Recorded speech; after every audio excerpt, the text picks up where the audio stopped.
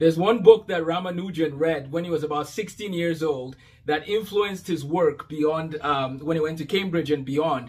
This book is called A Synopsis of Elementary Results in Pure Mathematics, containing propositions, formulae, and methods of analysis with abridged demonstrations. The book is by G.S. Carr.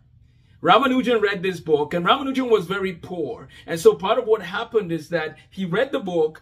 Some people would say that he didn't even have enough money to get enough paper to be able to show proofs of this, that, and the other. This book had about 5,000 formulas, proofs, details. And so Ramanujan read it, got the gist of it. And when he went to Cambridge, now remember, Ramanujan wrote a letter to Cambridge University saying, give me a chance. And G.H. Hardy gave him a chance. Ramanujan came to Cambridge. And when he went to Cambridge, he did a lot of work there. And we see in some of the conversations with G.H. Hardy, which you can watch in my longer video,